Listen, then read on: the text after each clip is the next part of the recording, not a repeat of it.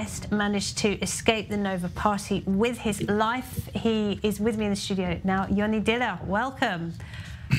What a story. Tell us what happened on October 7th.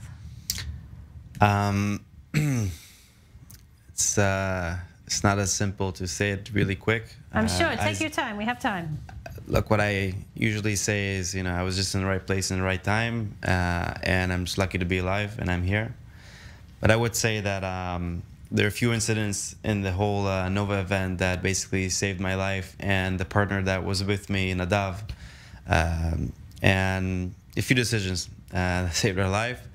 And it started with seeing an injured girl coming from the direction of Reim, south. She came from the exit where we're supposed to go out. Well, initially we wanted to go north, where most of the people went out, but they were shot because they countered the terrorist and they shot him like in a duck range. Mm-hmm. So we went south to find alternative ways before knowing that terrorists are invading us. We just saw there was a lot of traffic. Again, 3,000 people were trying to get out. There was a lot of honking. And so we see this girl coming from the south and coming with a car. All her cars full of bullets.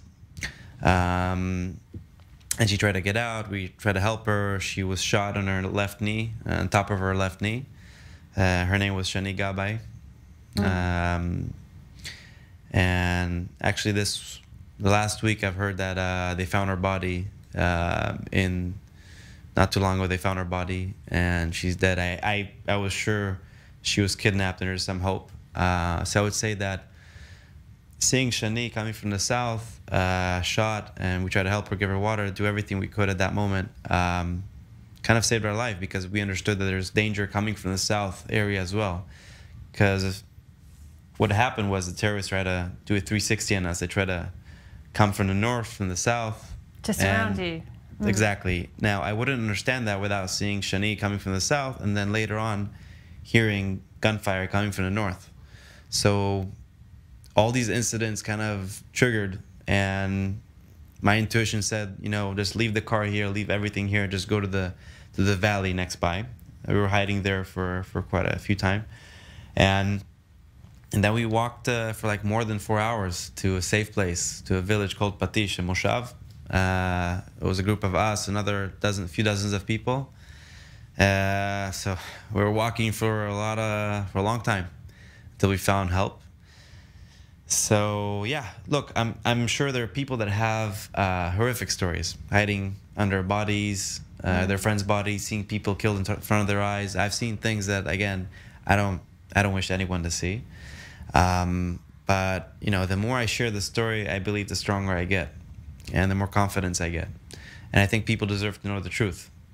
So I'm just representing the people who can't say these things, representing the families. And so, yeah. So many people didn't live to tell the tale. Of course, more than 350 were murdered. And there is, outrageously, a lot of misinformation around people trying to downplay or outright deny what happened on that day. So I understand that you've taken it upon yourself to go and talk about your experiences and to tell the truth about what happened that day on university campuses. Correct.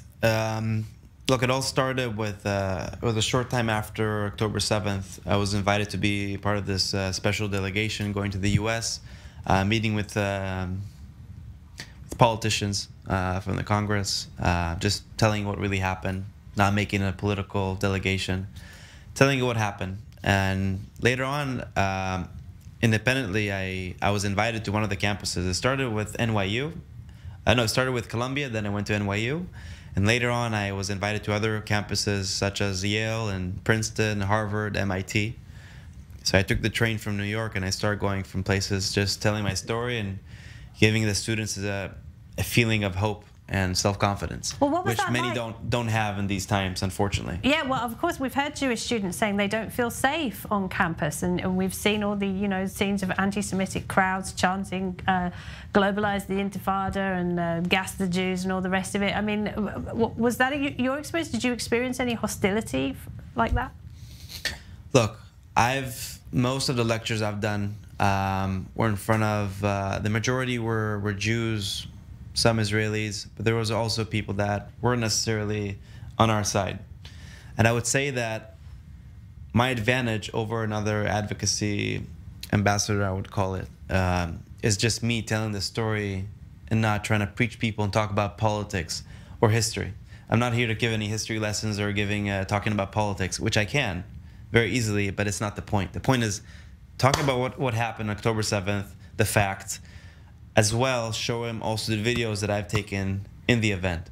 And just make people understand that, you know, they could, if I survived it and I could tell the story, anyone can really just comprehend what really happened. And it's pretty, I would say, frustrating to see that even nowadays, in 2023, people refuse and deny the fact that the Nova massacre happened.